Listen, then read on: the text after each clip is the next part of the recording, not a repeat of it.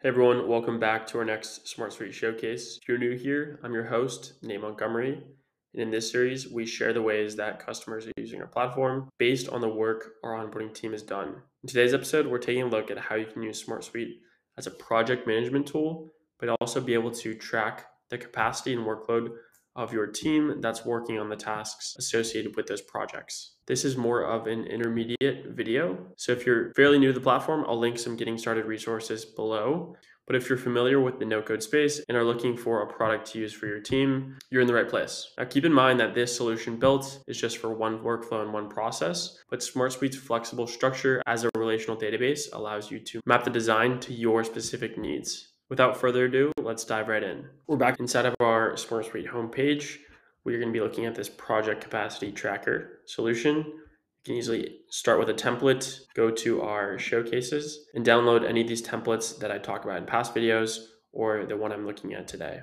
We'll start off in the data schema widget. To get some context on the solution design, we have projects, which have a variable interval.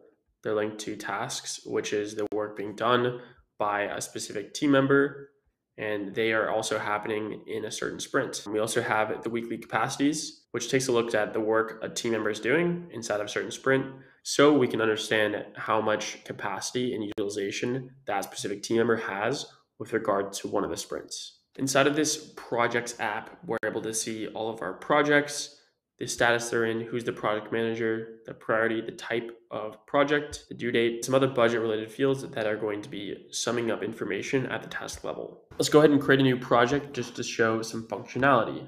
First thing you can do is type in a project title. We're able to assign a priority, a due date for the project, and a type. When I save this project, because the type is marketing, it's going to go ahead and create tasks associated with that project that happen for a marketing project. If I scroll down to our new marketing project, we can see that 3 tasks were created with due date dependent on that project with the description here. You can see that these tasks are unassigned. That can be baked into the automation. But if you're a manager, you might want to assign tasks for a project based on a team's workload for that week or a future week. In order to do that, you can go to the projects, and inside of a task assignment dashboard, you're able to see team utilization for this week in this bar chart on the left. Each one of these bars shows how utilized each team member is the current week. As we can see, Tara is a little overutilized, whereas John, Stoyan, maybe Brian are a little less utilized. And if we look over to this team's task load, we can see how many tasks each one of our team members is working on and have completed. Looks like these bottom 2 team members have less in their queue and they're being less utilized. Let's go ahead and assign these tasks to those team members. We can do so directly inside of this dashboard by clicking here.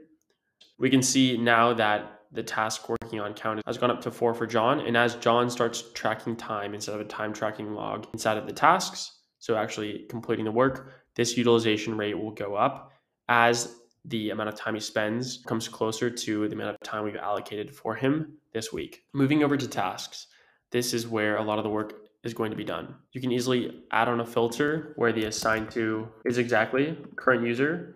So each individual member can sign into tasks, see all the tasks they're working on, and be able to track time directly where this work is happening. It's easy as starting the timer, which brings up this time tracking modal where they can go into whatever app they're working in, come back, stop the time, and it will automatically be tracked inside of this time log here. In our next app here, we have sprints. Sprints represent a fixed interval of work that needs to happen. So for each task, we have a sprint assigned of when we're going to complete it. Now the tasks already have a due date. So using an automation, anytime a task is created that has a due date, it's going to be automatically assigned to its relevant sprint. So you don't need to worry about linking a sprint to a task. If I go ahead and create a task with a due date and save it, we can already see that the task has been associated with this week 19 sprint. We can go ahead and jump back to the project dashboard so we can see the total workload of our teammates before we assign it to the right person. Inside of sprints, we're also able to see the completed task in the count field and the open tasks that still need to be worked on within that sprint. Opening up a record, we're able to see fields of information displayed on this page layout, including our tasks that are happening in the sprint, the status of them, the due date, time tracked for this task, who's the owner, and then the project associated with it. Moving on to weekly capacities, we have an automation set up to create a weekly record for each team member. In our weekly capacities app, it represents a week assigned to a team member, comparing how much time we have allocated for that team member and how much time they've worked on tasks during that week. As a result of this, we get a utilization rate based on a formula comparing these two values. And we have a spotlight that highlights the utilization rate when it reaches over 100%, which means we're over allocating time to that person that week. We're able to write notes about our weekly capacity records to have a smart doc field. Moving over to our other view types, we can also see the team's utilization during this week. We can see it on a monthly basis.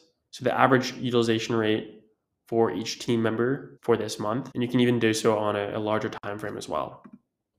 Quickly diving over to the team, we have a listing of our team members, their hourly rate, which is being used to calculate how much we've spent on the projects and then compare them to the budget. And then we also have tasks working on and total time tracked throughout all of their tasks. Moving back over to our dashboard, inside of a project, we're able to see a good overview of not just the utilization for this week, but also we can see how much budget we have remaining for each project compared to how much we've spent. So as the team tracks time towards tasks, how we are looking with regards to how much budget we have for each project. We can also see with comparison widgets, how many projects we've completed this month, tasks we've completed this month, and we're able to see the upcoming task we have for this sprint sorted by the due date, as well as all the active projects going on. Overall, this solution not only allows you to manage the projects and tasks associated with those projects, but it also helps you decide how you want to assign the work of those tasks in this project to your team based on the sprints those tasks need to be completed and how much utilization your team already has from the other tasks assigned to them. And that wraps up this SmartSuite showcase. Hopefully you got some insight on how you can use our platform to manage projects and the capacity and workload of your team. If you have any questions, comments, requests for a future showcase, you can leave those in the comments below and I'll make sure to answer. If you're looking to implement a solution for your team and want to see your custom processes and workflows, feel free to reach out to our team to help get started. Thanks so much for watching, and I will see you next time.